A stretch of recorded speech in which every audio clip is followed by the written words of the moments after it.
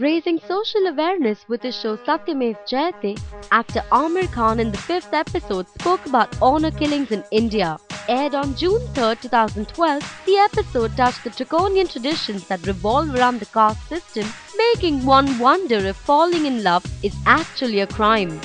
Guests on the show included couples who faced the danger of death for eloping and getting married, relatives who lost their loved ones who went against their families, and Sanjay Sachdev, head of Love Commandos, an organization which helps such couples. Aamir questioned the power of the Khap Panchayats in framing their own laws when the government allows people of a marriageable age the freedom to choose their life partners. However, the episode raised a very emotional and relevant topic, and we hope that Aamir continues to do the same with each coming episode.